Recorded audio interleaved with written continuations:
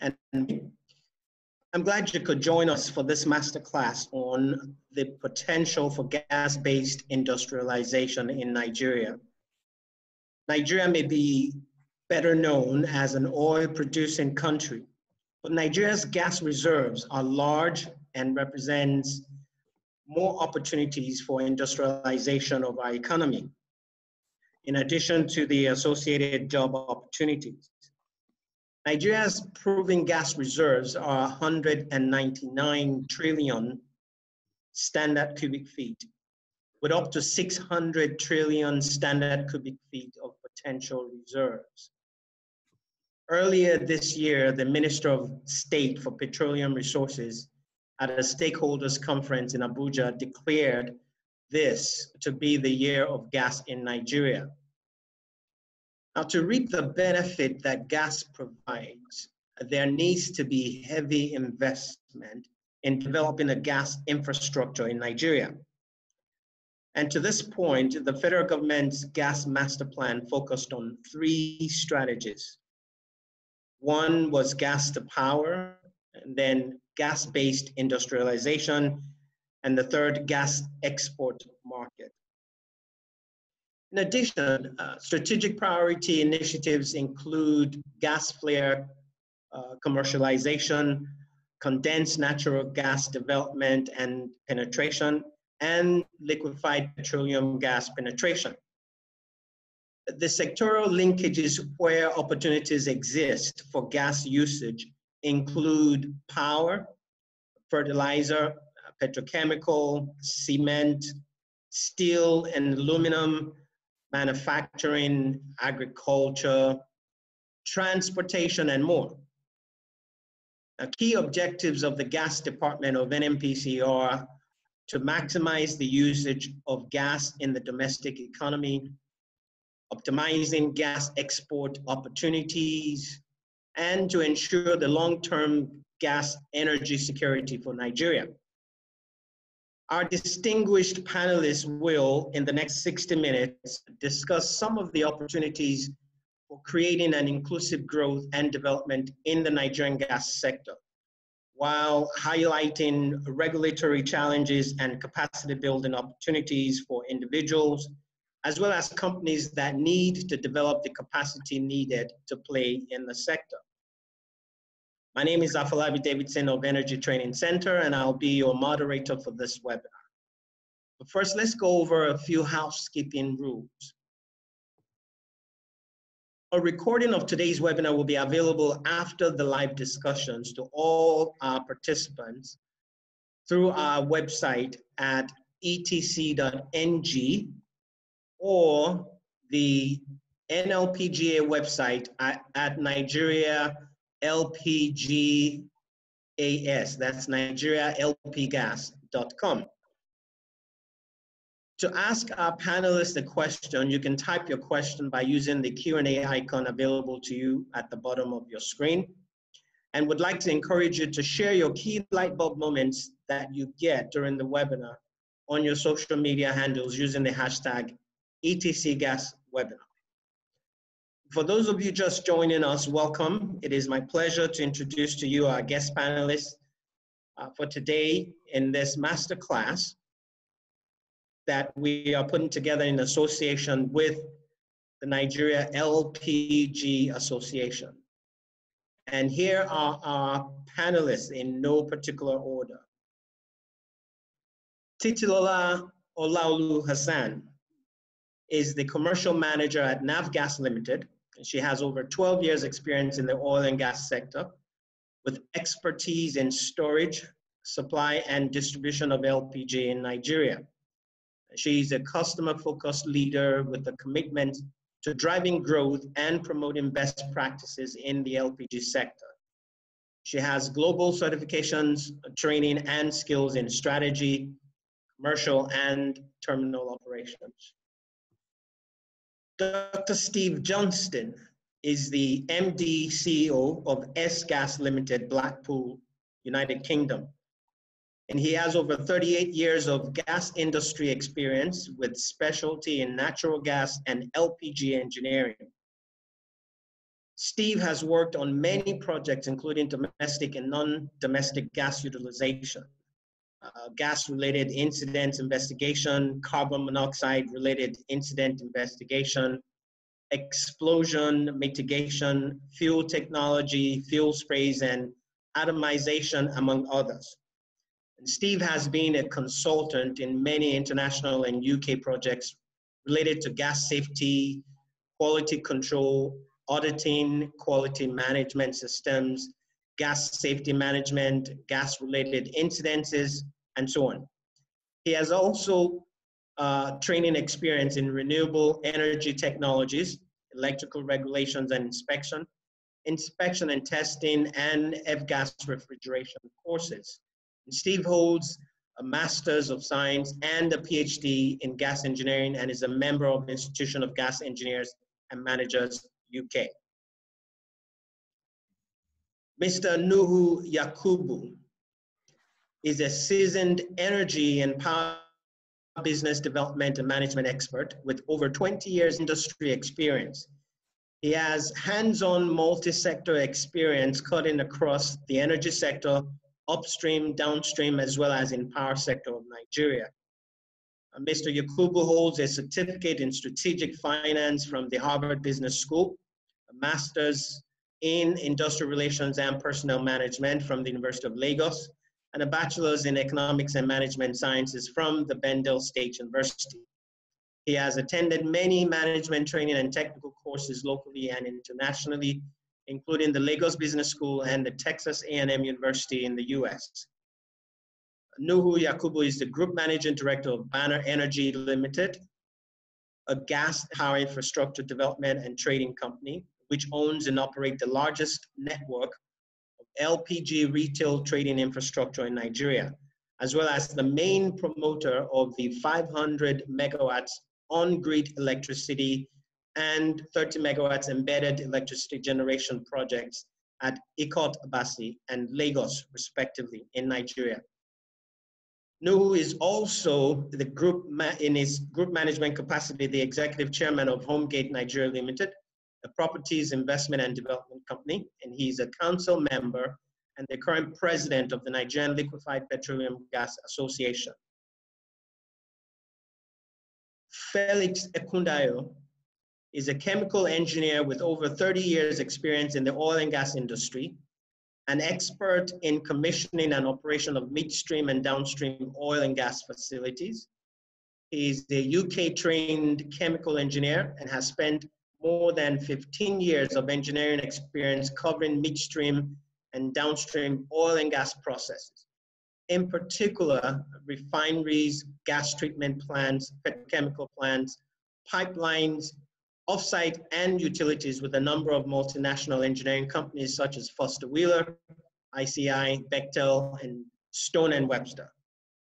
He was a senior consultant with Nexant Limited, a world-renowned management consulting company to the energy industry. And during his time with Nexant, he consulted on various multi-billion-dollar refining, gas infrastructure, LNG, and petrochemical projects around the world.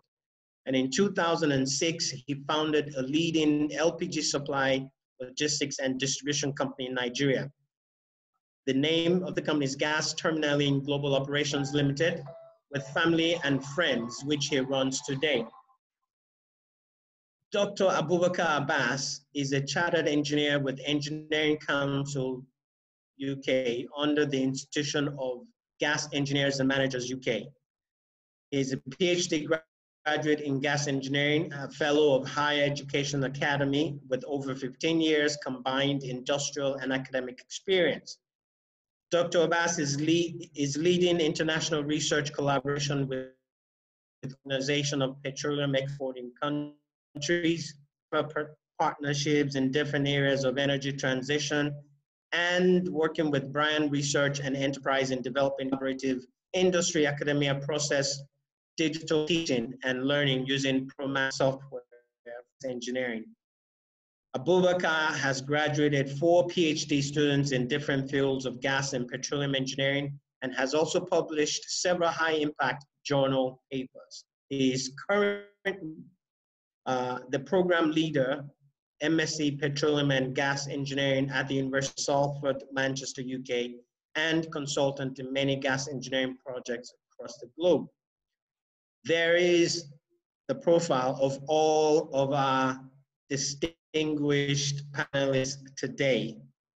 To start off the discussions, I will ask Dr. Abbas to lead off by sharing his thoughts on the topic third-party gas access through network code and LPG utilization and safety.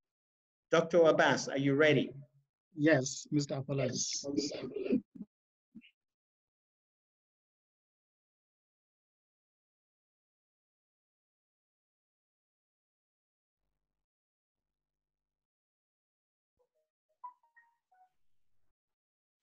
Okay, good afternoon, everyone. My name is Abubakar. I'm going to talk today regarding Nigerian gas transportation network code, but in practical terms, third-party access to the gas. That means how does the gas get to us or get to the customer when and at whatever times or she needs the gas. These are the content of the highlights of what my presentation covers. So it's going to be hopefully very, very sharp presentation. I'm under the assumption that before a network could actually operate, the regulator, who is the DPR, is expected to have some number of stakeholders who are the key players in the gas industry. These players could have different roles such as producer, transporter, processor, shipper, supplier, as well as a trader. Even though different licensing regime comes off as the market evolves. But these are the general assumptions we start with. Let us first of all look at the existing market which Nigeria has in terms of gas supply. This particular market is a market in which agreement between a purchaser and a producer is managed by gas aggregator, then regulated by DPR and PPRA, so that the transporter transport the gas. Under this agreement or under this current structure, there are a number of issues that hinder third-party access. And the most important one is the market rules are not very clear. So coming to the new structure on the right-hand side, you'll be able to see how the future structure of the gas industry in Nigeria is expected to look like and how it will be able to provide some modification in which supplier has a direct contact with the customer, being domestic or industrial. Then at the same time, the supplier can now employ shipper to deliver the gas to the customer through a transporter, which in this case is NGC, and then the gas gets to the customer. All this is under the platform of a regulator who is DPR. We are having insinuation of a possibility of shift in aggregator's role to become an intermediate between a shipper and a transporter. That is a possibility, but we await further guidance from the regulator. So this is the current market system we do have. And the current market system, we have just made an assumption that there is an entry point in the market for the network coming into the system, in which the federal government has already identified 3 key major pipeline networks: the Escravos-Lagos pipeline, the Western network, the Northern network, and of course, I have added the Eastern network. We can make it in a clear terms. Under this arrangement, we have identified that there is an assumed daily capacity or daily required gas supply to Nigerian market of 1,200 million scope, which is 1.2 BCF, coming through these pipelines. And this gas is meant to be supplied to 3 different exits 1, 2, and 3 to different industries. Now, this leads to regulating the overall process of third-party access. We have some producers, which in this case, we assume MPD Shell can potentially be producers, NGMC, 7 Energy, GasLink can be suppliers if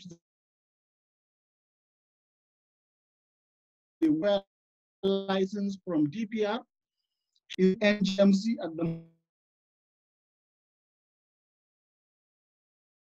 moment, we have predominantly NGC as the transporter because they are the owners of the existing pipeline, unless new private sector development is realized. There will be distributors as well as the customers. So I assume the customers we have are Bua, Obajana, fertilizer plant, and our power plant for power industry. In this case, we can see a simple assumption that NGMC has both supplier and a shipper license. NGC is the only transporter. Now, based on the current arrangement, I have looked at the gas day supply scheme, in which a nomination was done of 1.2 BCF, which is 1,200 million scope, and customers consume what they nominate. So gas is balanced. NGC only charges transportation. We don't have an overrun because the system is balanced. Let us look at other scenarios where on a previous day, Obajana and fertilizer plant were having an imbalance. Obajana consumes 50 million scope more than what they are supposed to do, and the fertilizer plant consumes 50 million scope less than what they are supposed to do. Others balance up. That simply means at that stage, we still have a balance because the transporter do not need to do anything at this stage, only charging transportation. However, because of the imbalance, there is a legal requirement of the two shippers, which are the NGMC and as well as SGN, to evacuate the 50 million scope from the pipe, as well as add the 50 million scope to the pipe. That gives an opportunity for what the current network code called capacity transfer, swap, or a future opportunity for trading as our market evolves. Now, assuming that the shippers couldn't balance their network, they couldn't balance their portfolio, then NGC as a transporter will be able to charge them a corresponding amount. For NGMC, they left 50 million scope in they left 50 million scope in the pipe. So NGC is going to charge them at higher market price for that particular day. At the moment, it's 10% higher. For SGN, they still have 50 million scope. So that simply means the 50 million scope they have will now be bought under the market price. According to the existing regulation, 90% of the price will be paid by transporter. And that simply means by increasing and decreasing the charges, we are incentivizing the shipper to balance their portfolio. Now let us look at a likely case where there are excessive imbalance, where the transporter had a serious difficulty of meeting obligation to balance 600 million scope. If their line pack are not enough to do that, they may have to struggle. And in that case, emergency may be declared because based on the network regulations, they are expected to keep an efficient, safe, and economic operation of the pipeline. Much more detail of each one of this point I'm making are too complex to be gone through within few minutes. Is entire daily discussion and conversation. Now let us see how some of the existing problems we have, such as vandalism, contractual obligations, are handled under the network code. If a pipeline is vandalized, The existing regulation of network code encourages the transporter to do everything possible to make sure that pipeline is put back into operation. There are implications if that do not happen because customer satisfaction is important. There are contractual obligations. Customer will have option to shift from one supplier to another if you get more security in terms of supply, and also issues regarding competition may come up. So in conclusion, the existing code we have could be complex, but a simple entry-exit process can make it possible in Nigeria within few weeks we are, because NGC has all it takes in terms of infrastructure. Regulator and players need to understand their key role in meeting the third-party access. Capacity building is necessary, but it differs with the player. What the regulator wants and the transporter will differ significantly. Network administration is an important area, and that is what we expect GACN to really look into and be able to create that kind of online bots. And market development step is the key role of an regulator at this stage. Thank you very much for your attention. Back to you, Mr. Apollard. Thank you very much, Dr. Abbas, for that presentation on the network code and LPG utilization.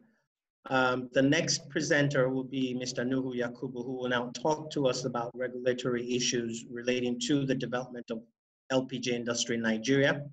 And I'd like to remind all of our distinguished panelists to please turn their video on while they're speaking. Mr. Yakubu, are you ready?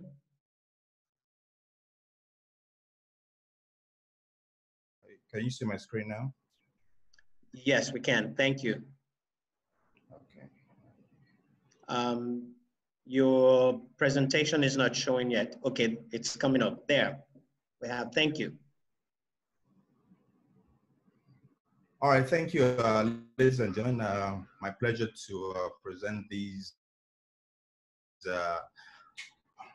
paper to the audience. But I thought I should expand the presentation today to speak beyond just regulatory issues relating to development of LPG in LPG sector in Nigeria. I thought we should discuss something more interesting and exciting, considering that there are a lot of enthusiasts in the house today who may be enthusiastic about learning more. So I'll just take us through the sectoral overview and understanding for the maturation of alternative LPG applications to deepen domestic LPG utilization in Nigeria. That's my topic today. I'll start by letting you into where we are as an industry. We today currently facts, industry facts. Nigeria has a total demand capacity of over 760,000 metric tons. That is as at 2019, which is about 20% of total in-country production. And also it speaks to about 90 to 95% of the LPG consumed. There's a 90 to 95%. There's a 90 to 95%. It speaks to domestic LPG, the domestic cooking gas, rather than industrial gas. Don't mind my messing up here. And then this also speaks about 90 to 95% gap, demand gap in the LPG demand sector. Then current consumption sits at, like I said, 760,000 metric tons, whereas there's a projection of about 3 to 5 million tons per annum projection for Nigeria market population size of 200 million people. And then it's projected also, the understanding that we have is that the Nigeria LPG market economy is at least a $10 billion economy. Nigeria is a net exporter of LPG.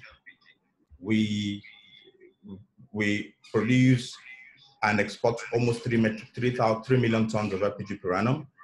And like I said, in spite of the fact that we are a net exporter of LPG, in-country demand is supported by mostly the LNG's intervention programs, which accounts for maybe 50% of the market share.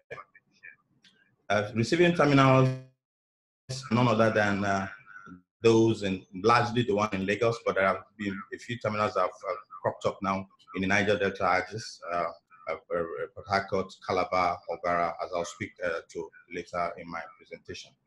The LPG market traders in Nigeria are largely licensed, they're called the LPG off-takers, licensed by the Nigerian LNG and the DPRO, and usually they form themselves into a club called the Off-Takers Club. And important to note also that Nigeria LPG sector is fully deregulated.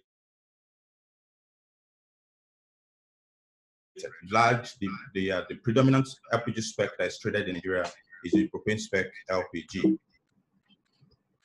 Now, I'll just take us memory lane, okay? Sorry, I'm walking my screen here. Something is blocking me. Good. Now, memory lane. Originally from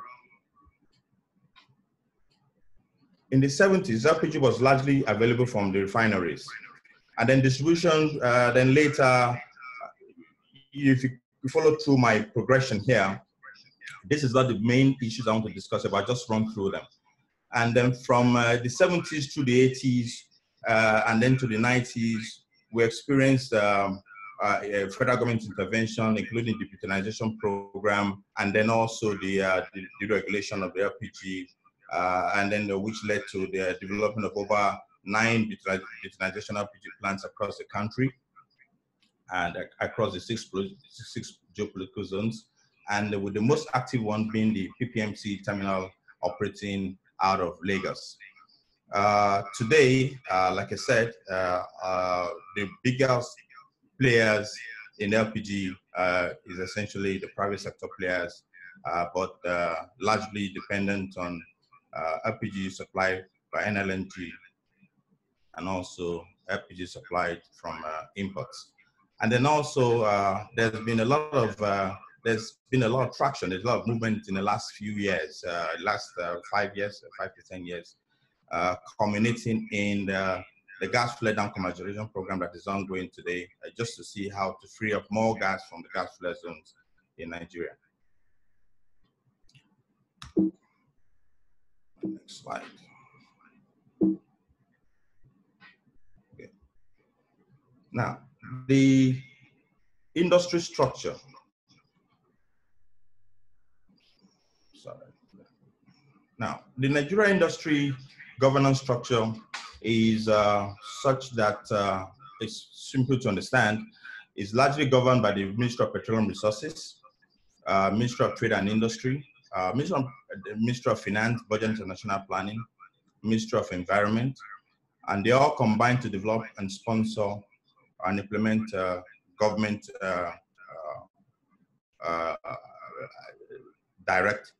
directives, legislations, policies, and what have you. And for my next slide, this is slow, sorry. Now, for my next slide, you see from these MDAs I mentioned earlier, the Petroleum Act of 1969 gives back into the DPRO, which is the main organ or the department under the Ministry of Petroleum that grants licenses and gives guidelines for LPG facilities built out in the country. Also for standard operating procedures for various facility types, monitoring and enforcement and what have you. You equally have the Standards Organization of Nigeria. They issue quality control, product quality, pressure rating codes and practice and operating procedures. We have the NIS 69, for example, of 2013, which speaks to specification for refillable liquids, liquefied petroleum gas. NIS 532, transportable, refillable, welded joints, and what have you. Then the INIS 555 for product specification. They also gets involved in monitoring and enforcement. Then you have the weights and measures. Weights and measures is under the Ministry of Trade and of Industry, just like SON. They are equally under the Ministry of Trade and Industry. My subsequent slides, you see what licenses they issue. That will include pattern approval and what have you for weighing scales. Then you have the federal and state fiscal and urban planning and development control authorities, the federal and state fire services, Nigerian police, Nigerian Ports Authority, NIMASA for the waterways, shipping and what have you. And then the NMPC is a very key organ of Ministry of Petroleum Resources responsible for especially the supply side of LPG as we have it today. They will have the Ministry of Environment vis-a-vis the Mineral Oil Safety Act that enables them to govern the safety affairs of the LPG sector. The regulatory licenses and permits that these MDAs issue will be as follows for those of us who are aspiring to come into the LPG space. We have the DPR licenses for midstream. Our refineries will require licenses to refine crude oil, to produce PMS, and ultimately LPG. You have gas processing plants to process gas to produce LPG.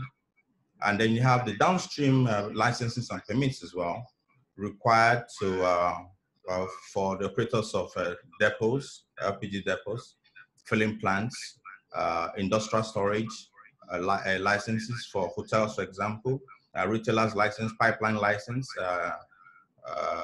and what have you. For the network code, for example, that my previous speaker spoke about, the network code is essentially governed also under the DPR, like I said. And then service permits will include haulage permits, inclusive of natural gas and for LPG. Consultancy services fall under service permits. Construction, supplies, LPG equipment and supplies, maintenance services, training, and what have you.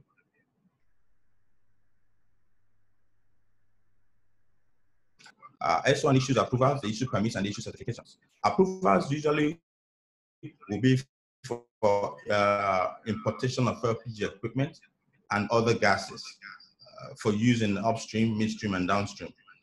You have import permits as well. Import permits are usually issued for purposes of LPG equipment. And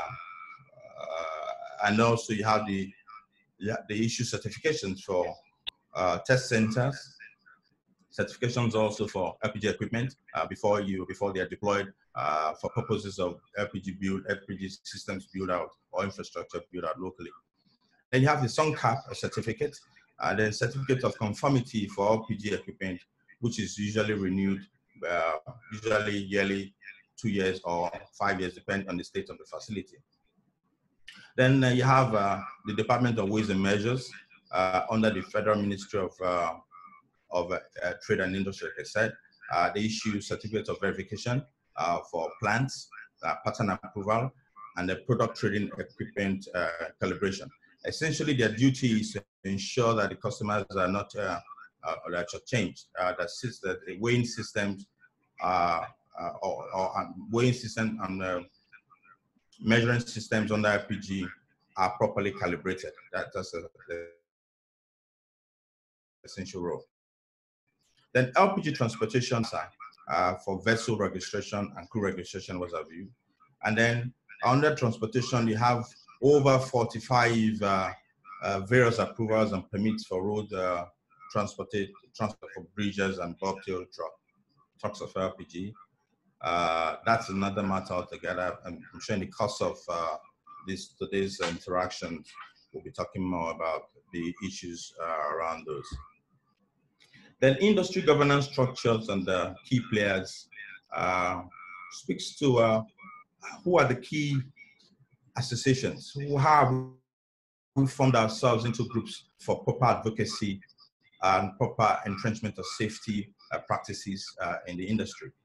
You have the Nigeria LPG Association being the umbrella association for all LPG sector operators. And then you have the Nigeria Association of LP Gas Marketers, NAGM.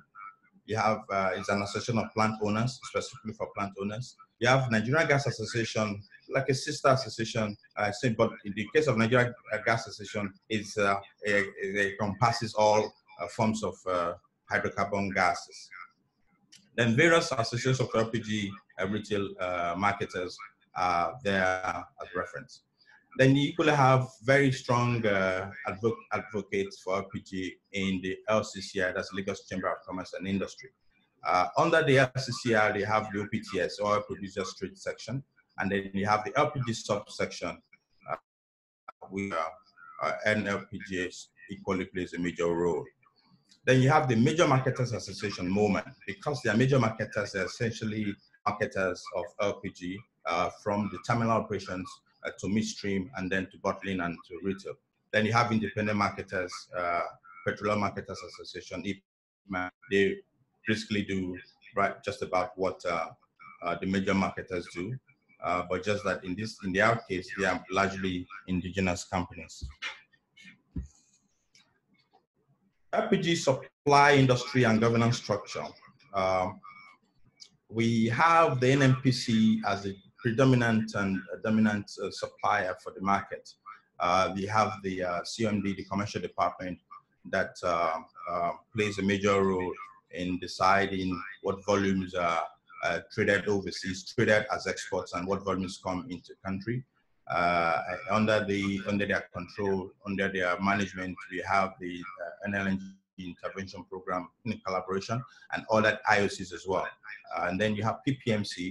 This is the NMPC vehicle that allows for the trading of LPG domestically. Then you have the refineries, Warri Refinery, Port Harcourt, and Kaduna refineries. They are largely LPG producers, even though production is being, as we know, the refineries work epileptically. Then you have MPSC, Nigerian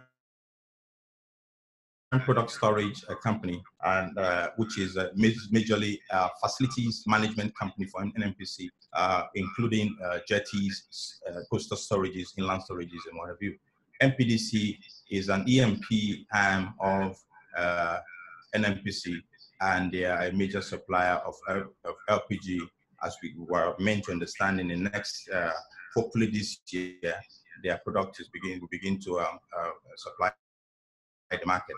Then you have NMPC JVs, Chevron operating out of Excavers, ExxonMobil also Condensate project, and then LNG Bonny Island project. These are major suppliers, producers of LPG. Even though amongst all of them, LNG is the only one that has been able to establish a concrete domestic intervention program that's able to intervene, mitigate the supply side challenges of domestic LPG supply in Nigeria. ExxonMobil's also Condensate and the Chevron's cargoes are largely still exported. Others will include the marginal fuel producers, flesh side producers, imports. Imports is very big in Nigeria now because imports account for, like I said, almost 50% of the supply side. 30 to 50%, depends on who is arguing. And the demand structure, governance structure also speaks to demand, demand and distribution. For the demand, we naturally will have the import and export facilities, starting from the coastal terminals, both coastal and inland depots with their jetties. If it's coastal facilities, essentially to hold cargoes for some strategic endurance or domestic market. Then you have the secondary depots, including the bridging plant facilities. The bridging facilities are essentially meant to hold and then reload, receive and reload road transport vehicles, trucks, including bridges and bobtails, especially bobtails for purposes of distribution into towns and cities like hotels and hospitals and whatever. Then you have marketers and distributors facilities, including cylinder bottling plants for the Coca-Cola type run, where you just bottle the cylinders and distribute to consumers. And then auto gas filling plants, which is now a big subject matter in the country, and it's a fast evolving LPG subsector. Then you have the community-based mini plants, or the skid plants, as we call them. They are meant to actually enable improved accessibility for LPG users or will-be users to LPG around their communities. Sometimes you have them co-located in petrol station, filling stations. In that case, they're called add-ons. Then you have the LPG retail marketers and peddlers. And this is essentially, the next slide, this slide is just a basic schematic of what I've just spoken about, from LPG import, whether it's from a local production facility in Bonny or also down to a depot in Lagos or Warri, then trucked to all the various demand users with the bridges and bobtails. I put this schematic just to illustrate what I spoke about. At the right-hand side, you see the auto gas application, cylinder application. On the left-hand side, you see the door-to-door deliveries and the milk run, cylinder milk run deliveries. And then you have the captive power applications for LPG. Transportation, you have the LPG ships. Largely these days, it's in Nigeria, we use the smaller vessel or medium-sized vessels, but the very large vessels, LPG vessels, are essentially for purposes of export of LPG. But the smaller vessels, 8 to 18,000 metric tons or thereabout is what is largely used in country, and they're able to bet in our local jetties from Lagos to the south and southeast facilities, like I mentioned earlier. And they also have the bridges and boxes, like I mentioned. Coastal transportation, we have the ships and the loading jetties as critical facilities. And then you have the inland transportation. In inland transportation, you have the semi-trailers and boxes. In Nigeria today, we have over 1,000 LPG semi-trailers and bridges. I think this number is quite is a modest estimate going by what we have today. And then preferred options will have been the railways, waterways, and then also the north-south trunk lines for natural gas and NGL liquids, and then other means of transportation. But the inland waterways is a very interesting topical matter today that the federal government and industry operators are contemplating. And then required improvements in health, safety, and environment, with safety training for drivers, products transfer, safe couplings, safety awareness, improved insurance practices, and what have you. These are some of the courses offered by NLPGA.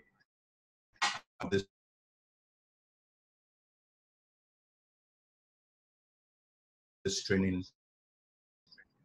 Then supply delivery issues. State of the refineries as we know it today is not good. So refineries actually represent zero market share LPG supply side today. And then even when they are in operations, they have issues, loading arm issues, and what have you. And then coastal inland facilities that are in operations today will be the 4,000 metric tons coastal, the NMPC storage in Apapa in Lagos. Then, however, we have the NMPC 1 metric tons capacity each inland storage built across the country. I mentioned them on the screen to see Ibadan, Gombe, Makurdi, Enugu, Kano, Apapa, up to Ilorin, except for Calabar, which has been concessioned to Sahara. And then shallow inland waterways is also a major issue, like I mentioned earlier in my previous slide.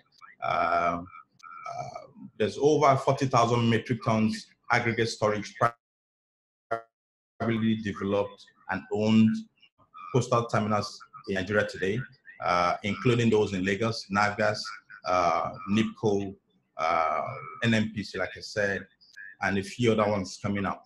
And then the southeast region of the country, you have Prudent in Ogara, you have Matrix in Warri, you have Stopgap in Port Harcourt, and then more Dozy in Calabar, and more that are in the pipeline. And the federal government's NMPC operates only the Bonny LPG terminal and Apapa jetties. That is the BOA, NOJ, and BOP jetties for purposes of receiving domestic LPG, which is largely inadequate in our view because of the traffic coming to these axes of Lagos, both marine traffic and road transport traffic. There are other terminals, out of which something could be done. We have terminals, there are 6 major terminals. That's the reason why I mentioned the other seaports. I can actually serve a good purpose. Then you have the 10 crude oil terminals, exports. Essentially, these are for export terminals. They could be brought to bear to improving the supply side. And then, like we always say, the numerous riverways in this country, in Nigeria, from Onitsha to Oguta to Okobo to Baro in Niger State and Jeba, the inland waterways cutting across the country can easily have a lot of LPG jetties and coastal storage facilities built out, so that we can begin to move more LPG as demand grows for benefit of Nigerians. And I've just shared this schematic just to show you the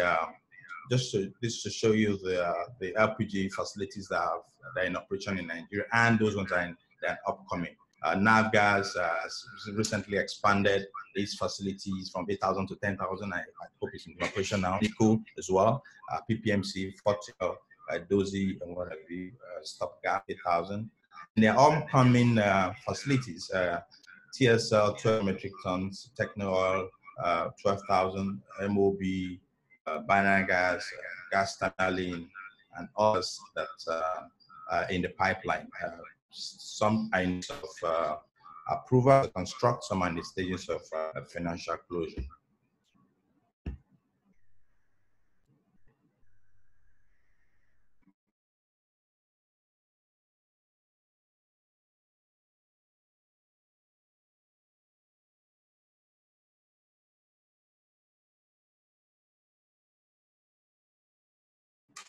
Is number of gas production projects that are ongoing, including the MPDC annual project. We have Dangote refinery as well. These are for local market. Dangote alone will probably free up to 250 to 50,000 metric tons per annum. Annual project, sure. Imports is on the upward swing, and then they have the gas composition issues and control. SON specification is a function of pressure rating, as NI is 555, and traded out of NMPC refineries are also largely butane spec LPG, and NLNG spec is largely classification of storage facilities to warehouse separately butane and propane spec LPG for industrial, autogas, and power generation purposes. The pricing is also an issue. NLNG remains a dominant domestic supply, like I said, and it prices its product on Mont Belvieu, operating out of US based reference. And NMPC has locally determined OSP, official selling price, which is locally determined. So there's a need for unified domestic pricing reference platform. Since Nigeria is inching towards the 1 million ton market size, it's looking feasible that the West African regional pricing reference should be emerging anytime soon. And then there are also pricing preferences as internally determined by local producers, onshore marginal producers. Cylinder population is an issue on the demand side. Statistics that we have 3 million, between 3 to 5 million cylinders. There's really no real data. Before 5 years ago, it was around about 1 million cylinders. But the cylinder population, as with LPG demand itself, has seen some quantum growth in the last 5 years. Compared to African countries like South Africa, with a population size which is a quarter of Nigeria's population, it has cylinder population size more than 10 times or 15 times Nigerian LPG cylinder population. So that speaks to an opportunity for cylinder manufacturers. Reason why companies like Techno has invested in cylinder manufacturing, commissioned last year. We have other manufacturers that are coming on stream as well. Unfortunately, the older manufacturing plants, NGCC in Ibadan, and also the Midlands in Abeokuta are no longer in existence. They have gone under because the market didn't favor them in the last 10 years plus. The cylinder ownership is a mix of marketer-owned and user-owned. Discussions are on as to how to moderate that in the near future. Mr. Yakubu, you have a lot of feedback on your presentation, so if you can try and adjust so that the feedback doesn't distort the presentation, and also try to wrap up soon so we can get to the next. Yeah, okay, so no problem. I'll just have a few more slides. Thank you. Okay. Recertification plans are currently non-existent, like I said earlier, and then cross-filling.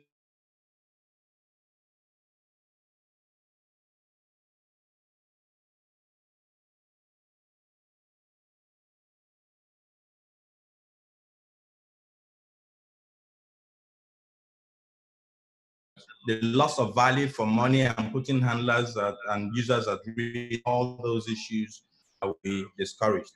I don't know how many more I have, but I'll just run through the remaining slides. But this is the market share. This is the LPG demand user and home household cooking. This is the market mix. Okay, energy mix, and you can see LPG there just around about 5%. And then switching to LPG, these are applicable uses for LPG. One of the key incentives would be the building codes for the regional planning authorities to introduce LPG into building codes. Just the same way you have electricity piping, what LPG piping needs to be considered building codes. Okay, and then awareness is key. And then critical issues. I'm sure we'll discuss these in the forum. To leave us schematics like this, the value chain and investment needs, the industry investment in more coastal terminals, onshore processing facilities, marine transport, bulk breaking, mini plants, and what have you. I have many more slides, but I'll probably stop here. Just run you through domestic applications, multiple applications, sector applications that white investors in LPG. Thank you very much, Mr. Yakubu. It's obvious there's so much more that we need to share, and that's why this is a series. We'll be having a few more of these engagements with our participants. But moving on, let's have Dr. Steve Johnston share his slides on third-party access and LPG utilization safety. He will be focusing a whole lot on LPG. So Dr. Johnston, are you ready? I'm ready now. I'm just about to share my screen. Okay. Is that okay for everybody? It's coming up. Yeah, and you can make it presentation mode. There you go. Thank you. Okay, good afternoon, everybody. I'm here to talk to you and to give you an introduction to LPG utilization, safety and competence. I'm going to talk quite a bit about the UK supply chain and the UK model in terms of compliance and safety. So in the UK market, the LPG, we have two products. We have butane, which C4H10. So butane is one of our liquefied petroleum gases, or LPG. Butane has a boiling point of around about -2 degrees Celsius. So therefore, in the UK, we tend to use this for, it has a seasonal usage, so we can't really use it for our main heating in the winter. For leisure activities and some indoor use. So you can see from the photograph, we've got lots of leisure activities such as caravan holidays, barbecuing, etc. The other market we have is the propane market, propane, which is C3H8 on LPG. This is a market in the UK because it has a boiling point of -42. Therefore, it's affected by the in the UK. We do have quite a large bottled gas market. The biggest market is storage. The bottled market tends to be used for cooking, barbecuing, water heating, and a little bit for house heating. But obviously house heating becomes quite expensive through bottles. So where possible, we install bulk storage. Bulk storage gives us the opportunity to buy more fuel, therefore we can get competitive rates. Traditionally, our bulk storage vessels were all above ground, but these days we tend to, where possible, install the tanks below ground. This gives us a big advantage in terms of safety because we can get much closer to buildings, properties, because we reduce our problems through third-party fire, etc. Our bulk storage market, we normally monitor our vessels using a telemetry system, so the gas top-up is done automatically via the supplier. Commercial applications, much like yourselves, we have LPG used for forklift trucks, space heating. We use it quite a lot in the mobile catering sector for events and things. We use it quite widely in agriculture. Again, industry, lots of different industries. And also autogas is still quite popular in the UK. There are other specialist activities, such as special effects, where LPG is used quite a lot in special effects for events and movies. And also in the fire training schools. There's lots of LPG installations at many of the international airports in the UK that are used for training our firefighters. Another market to discuss, and also this is international and UK LPG and natural gas markets, is power generation. So power generation with gas can either be temporary or it can be permanent. We do lots of work with a company known as Agreco, and Agreco in Mozambique partnered with their local partner, Shell, and in 20 weeks they built a 100 megawatt power plant to inject power into the South African power pool. Agreco also installed an LPG power plant in St. Croix, Virgin Islands. It's only a 20 megawatt power plant. Again, it just shows the utilization of gas. As I said, our company, S-Gas, we're proud to be the global gas training provider for Agreco. We've built several mobile training rigs and facilities, and we've also devised lots of internationally recognized qualifications for Agreco. So I'll now move on to a section on competence and compliance. Obviously, it's very important that everybody that's involved in gas has got an understanding of safety, the product, etc., etc. So therefore, everybody involved would normally in the UK cover what we call a core competence. And then they would move on to individual competencies depending on what scope of gas work they carried out. So the fundamental competencies would include things like combustion, fuel properties and characteristics, dealing with gas escapes, and then the application of codes of practice and statutory regulations. So in the UK, our competence and compliance model basically states that anybody working on gas, whether that is natural gas or LPG, must obtain accredited qualifications in all areas of gas work that they work on every 5 years. In addition to that, we have a national registration scheme for gas engineers, and that is by our safety executive, the HSE, and the registration scheme is known as Gas Safe Register. The Gas Safe Register have they have 100 and so inspectors in the UK, and they will inspect gas work. They'll take examples of gas work from various companies. Some of it is programmed inspections, and some of those are targeted spot inspections. In addition to that, anybody working on gas obviously must hold the appropriate public liability insurance. So I'm just going to give you a few slides now with some examples of what I mean by the fundamentals of LPG and the things that we might cover in the next part of this series of training events. So things like the properties and characteristics of gases are extremely important.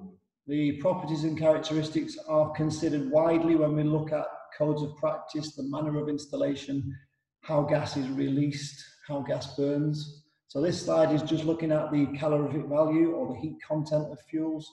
So we generally, in the training, we will compare natural gas, propane and butane, and talk about the benefits and dangers of various different aspects of the fuels. One of the things that we need to discuss with LPG is the fact that its density is much heavier than air, somewhere between 1.5 and twice the weight of air.